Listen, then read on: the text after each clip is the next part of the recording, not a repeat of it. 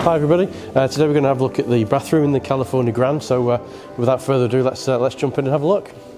So this is your bathroom pod that's in here, so everything's concealed within here. So open the door, the light comes on and you come into the bathroom. Plenty of space in here, as I can get in quite easily. So first thing you've got is a shower, so it's got a shower tray inbuilt into the bottom of it, so that allows you to have a shower in here. And the shower function is done off the sink. So to use the sink, you just pull the sink out, which then creates a sink area here where you can wash your hands, and then obviously pull this up, water will come out, and then if you want it on cold or hot, you can turn it around depending on how you want the water to come out from. The water obviously on one of these would just run straight down, so this isn't a sink where you could have a wash effective in it, because the water will just run straight off here and into the back part of the unit. But one thing that can be done is if you lift it up from on here, you can pull this out. So that's your sink tray. I'll put that to one side for a moment. Proper sink that's in here, which has a plug. You've got a plug that goes in there as well.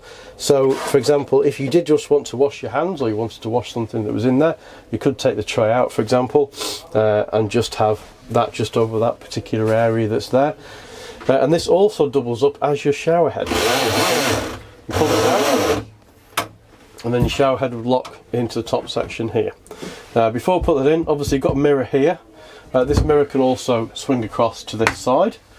And then it'll open up your shelving areas, so you can have all your toiletries and things that's in here. And as I said, the shower attachment can then go up from in there. As you can see from here, plenty of headroom there to have a shower. And obviously they've got the whole of this area here, so it's, I'm 6 foot, I'm not the smallest of people, so but I feel like I've got a bit of space in here. As of yet, it's still in the showroom, not actually used the vehicle yet, so it'll be a little while off that because we haven't taxed any of the vehicles yet, but as soon as we do, we'll be out on the road. We'll go away for a weekend and we'll actually try this and see what it's like, and I can give you a report then on what the shower's actually like on the inside. But as I said, there's plenty of space that's in here, so I'll move back out again. So shower head itself, as I said, that just comes out and then you would just push it back in. You can obviously use that shower as well for swilling out. If you want to clean the bathroom at all or anything like that, you can use the shower head for that. It's your one tap that does everything, and you can move it around, wash the sides down. It's in here. There's a plug at the bottom of the tray, which we'll show you as well, so obviously then that will drain away. There's two in the bottom that's here. And then the other thing you've got in here as well, obviously, is you've got your toilet. We're going to do a separate video that shows you how the cassette mechanism works on the toilet, so we'll do that in a few weeks time. But that's on the outside of the vehicle, of how you use that. So the cassette that I mentioned for the waste is accessed from the outside of the vehicle. Now, so we're going to do a separate video on this, but just for the purposes of actually showing you where it is, it's behind this flap. So you just give it a press in, and that releases the flap. And this is your cassette that's in here. So there's a bung that's in here which will come out. Release the catch, and that's what your cassette actually looks like. Obviously, everybody's used to a toilet, so you lift the toilet up. It's got a toilet seat, so I will sit on it with the toilet down. But as you can see from on here,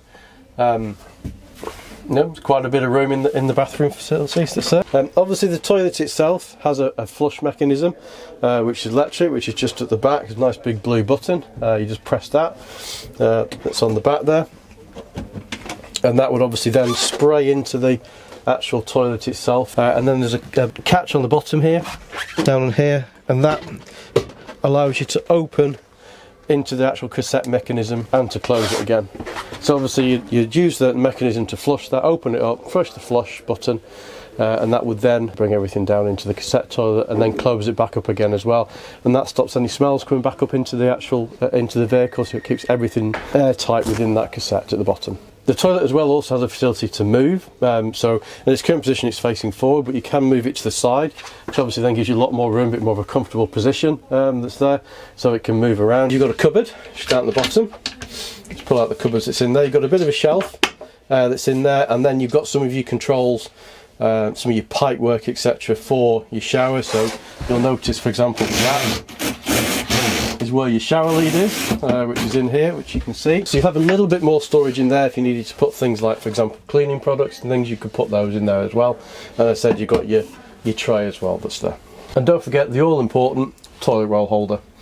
So that's where your toilet roll holder is, if anybody was wondering, on the back of the door. and just shut that back. Also in here we've got the skylight, the mini skylight, which is in here, which is the same as the other ones outside. So we've got to close it off to make it dark, and also your fly screen.